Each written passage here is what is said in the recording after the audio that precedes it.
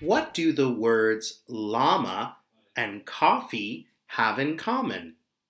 What about the words chicken and thumb? How about the words fish and cheese? Well, each pair of words is part of a consonants team. I'm sorry, I thought I was teaching little kids. But seriously though, consonant teams are very important when saying and reading new words in English. So llama and coffee are part of the double consonant. They are part of the double consonants team. Chicken and thumb are part of the.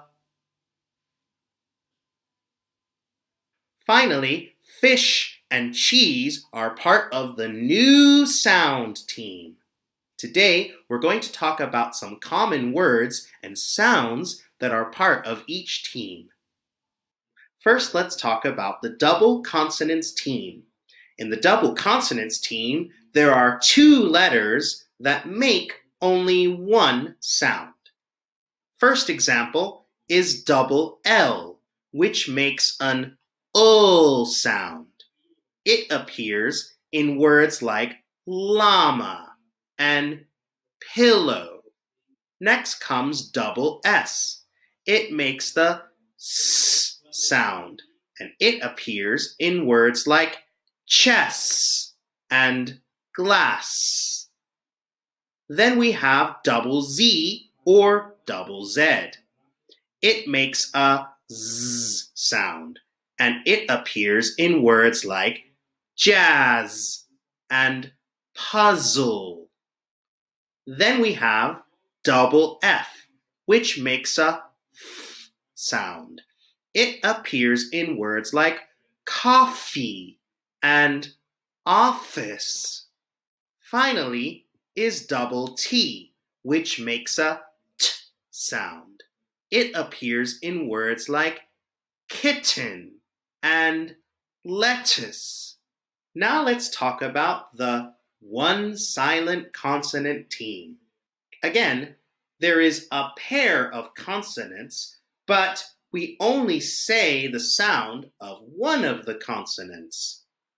For example, W and H, we only say the W sound in words like whale and wheel. Next we have G and N, but we only say the N sound in words like design and foreign. Then we have K and N, but we only say the N sound in words like knee and knuckle.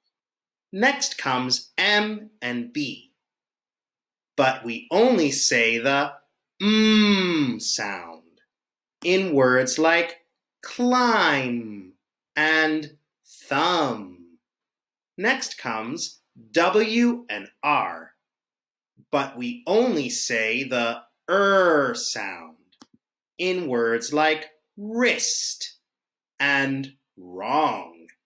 With C and K, we only say a k sound in words like chicken and hockey.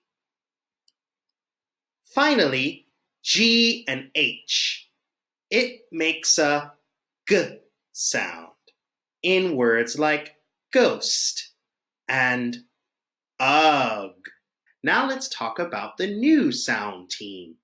In this team, the two consonants make a sound that is completely different from the original letters. For example, P and H together make a f sound in words like photo and paragraph.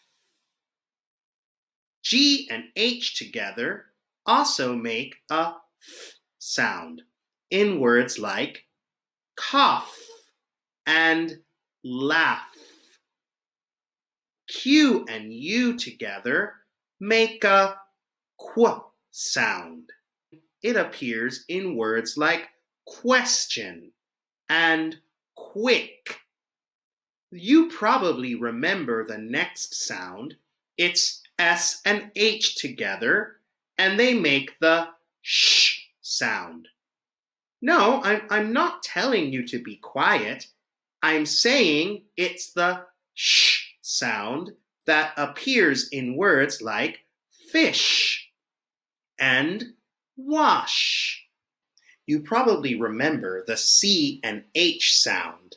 C and H together make a ch sound in words like chair and cheese. Finally, we have the TH sound. We say f in words like think and throat. Now that you've learned about the 3 consonant teams, you're ready to do some exercises. You can try to do exercises 23 and 24 to practice what you learned. If you forget the consonant teams, you can also look at the chart on the previous page to help you. Good luck!